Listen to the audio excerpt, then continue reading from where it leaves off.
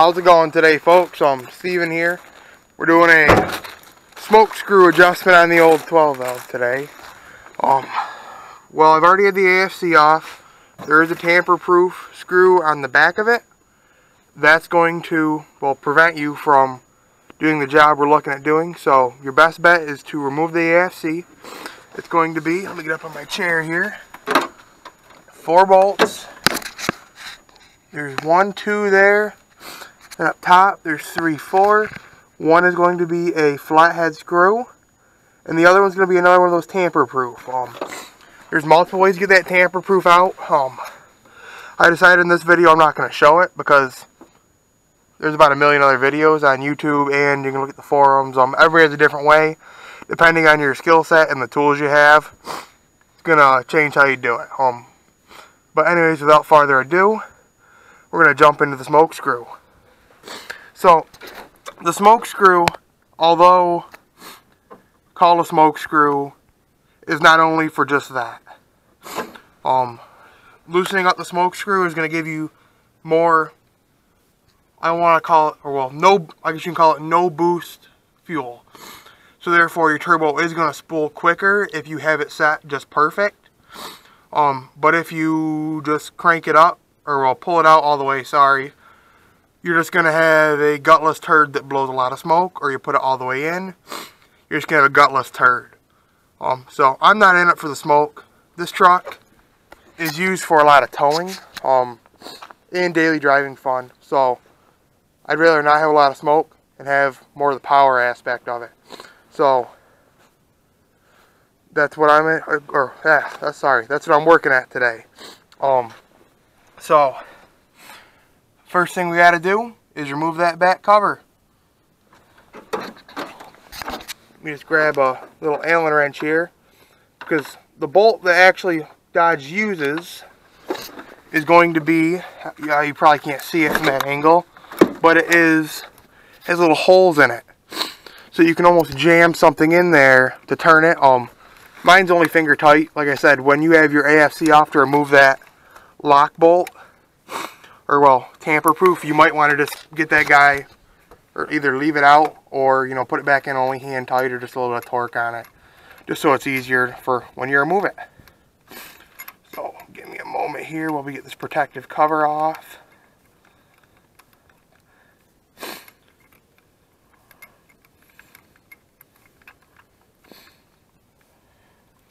Okay, so this little guy right here you're seeing going to be a protective cover that's going to cover the smoke screw up. You don't need it, although I'm going to put mine back on just to keep all the shit out of the smoke screw. If you don't put it on, it's not going to hurt it. There's nothing in there per se to hurt. So let me grab my 10mm wrench here. Couldn't find my good Craftsman one. If you say you're going to consider Craftsman good anymore, but that's irrelevant to the point. So I'm going to get back here. Just going to loosen up this lock nut, or I'll show you the smoke screw first. See right in the back of the AFC housing, there's that little bolt and nut right there. That'll be your smoke screw. So you're just going to loosen up the lock nut. Again, righty tighty, lefty loosey.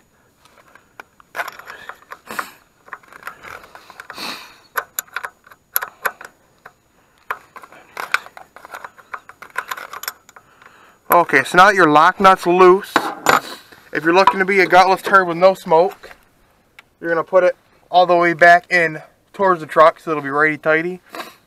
And if you're looking for, I won't call it lots of power, but if you're looking to tune it up and get, or get a lot of smoke, you're going to go out towards the cab.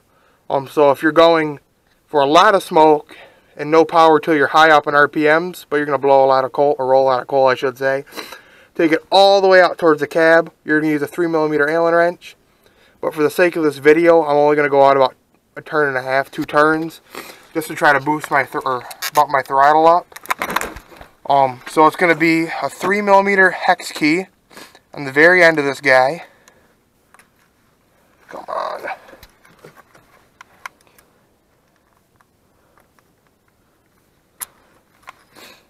Freaking thing.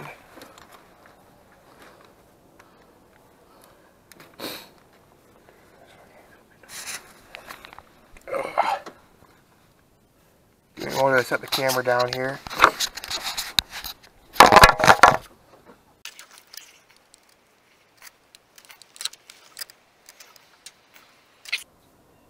Okay. So now that I got the bitch about hand tight, just gonna back it off by hand. You're gonna start to turn that lock nut in so that you're gonna get max. Well, you're gonna get it to stay where it needs to be. So that's about where I'm gonna tune mine. It's only out about a half, or only out about a turn, for now. Because then under that little cap you see there, I'm sure you've seen it in about a million other videos, is going to be the star wheel. That is going to be your mid-range boost. Again, turn it all the way up. You're putting a lot of fuel to it at mid-range. So you're just going to be, well, it's not going to be gutless, but you're going to have power and a lot of smoke. Or you can tune that guy, or either towards the engine or back towards the engine to pull fuel out of it at mid-range. And that's when you're going to get the good turbo response and all of that we're looking for in our 12 valves, or at least us that use them every day for daily driving. We want to be efficient and want to have power. So give me a second while I tighten all that up. I'll give you a nice view of my yard one more time.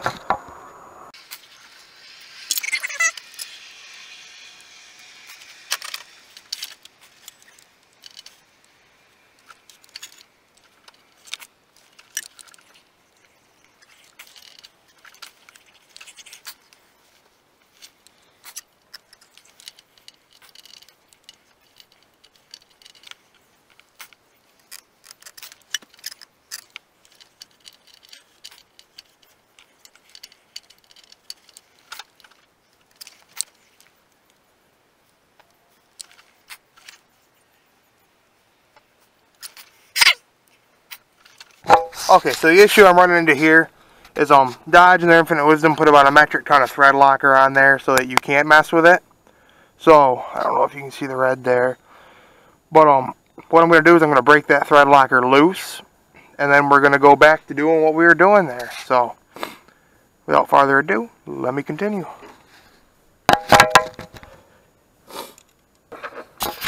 Okay, so smoke screw, or well, the fuel screw, pre-boost fuel screw I should say, is back in the truck. I'm going to throw that cover back on, then we're going to go for a rip up the road, and we're going to see what she does. So, be back with you folks in a moment.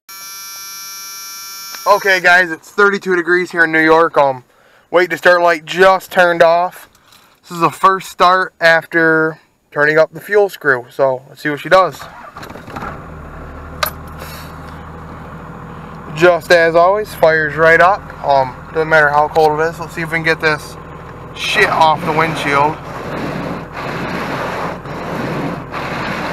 This is why you got, this is why you buy the good Rain-X defroster stuff, as I do. Not defroster stuff, but shit, windshield washer fluid. Sorry. I can see good enough now to take a rip up the road. So without further ado, let's take a rip.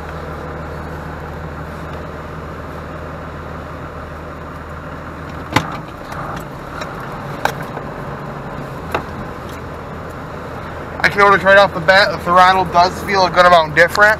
Let me roll out my window here so we can get a view of if there's any cars coming down the road. Not seeing any. There's none this way, so we'll just go up the road once or twice. We'll see what we get. So, actually, my turbo should light a lot sooner now, which it indeed does.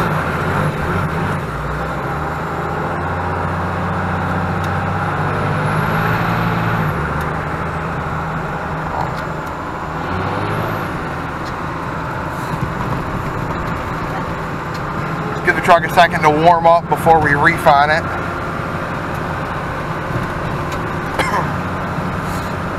So I will be right.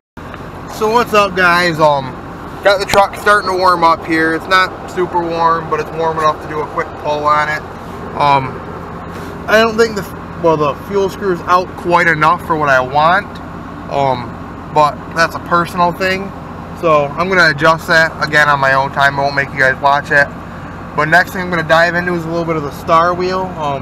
I won't show you that though, because about every other YouTuber has, well, not every other YouTuber, but every other Cummins YouTuber has done a video on that, so I'm not gonna per se beat the dead horse there. So there's that. So give it a moment here, we'll get on the part of the road that's not a sheet of ice like every road is around here right at the second.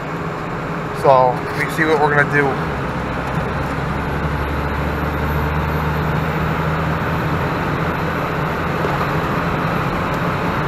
She definitely does come into boost a little bit quicker. The truck, that being said, only builds about 20 pounds of boost. I'm still relatively stock. I haven't played with the Star Wheel that much. I think, especially being at the not the BD boost elbow, but I have a boost elbow adjustable. I think I can probably get that up into like the 25 range without grinding my fuel plate and doing a couple other mods.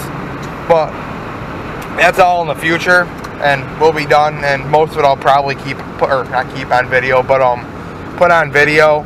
So I guess we're gonna call that for the second, and talk to you folks later.